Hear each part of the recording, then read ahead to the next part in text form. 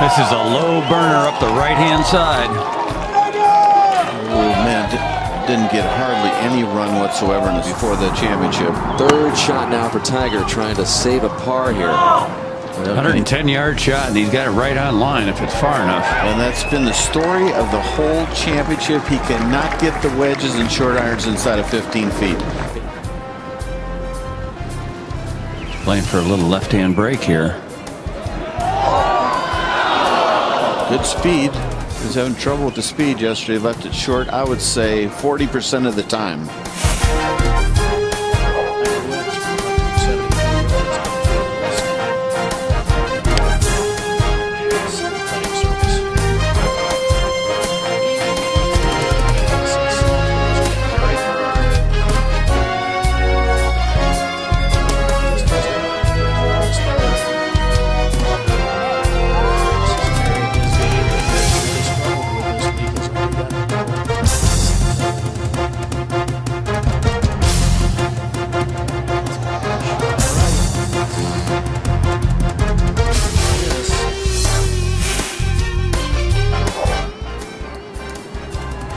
With a heavy rough back up the hill, and you can see that he went right underneath that, so he'll have that left for his bogey.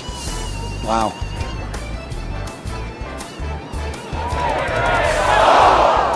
So it looks like a bogey, double bogey start for Tiger here in the 4th round of the U.S. Open. Other players that we saw earlier play this off to a good start. Tiger is up at 5 for birdie.